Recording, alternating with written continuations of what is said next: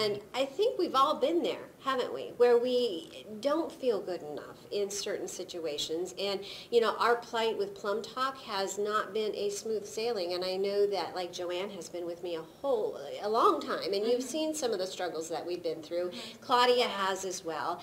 And yes, for me personally, that concept of being good enough has popped up on many, many occasions.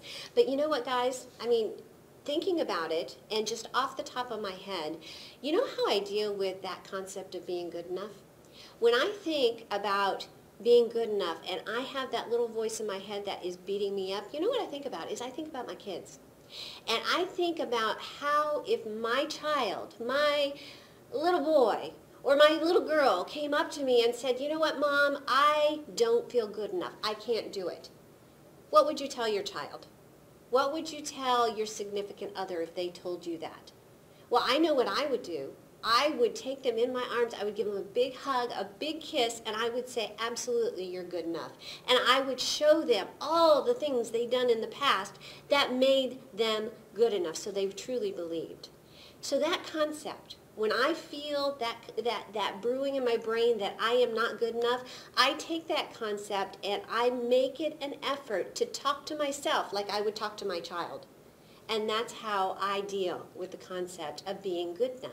And it works for me. I think it's different for different people, but that's what works for me. What do you guys think? I think that's right. Because you always want what's best for your child, and you think your child can do anything they want. They can be anything they want to be, and you want them to grow up thinking that. Yes. So no, it's like having a free therapist at work. Love it. You know what? We support each other. We support you, and you know what? It is so incredibly true, because it breaks my heart when I've had my children come to me at school. I mean, children are not always kind to one another, and I have my children come to me sometimes and say, Mom, what's wrong with me? You know, why am I not good enough in this situation? And I know how I react to them, right? Right. Why do we, as individuals, treat ourselves any differently? That's my point. You know what? It's something to think about. It's a point to ponder for today. So, on behalf of the entire PlumbTalk team, we wish you all a wonderful day, and we're here to tell you that you are indeed good enough.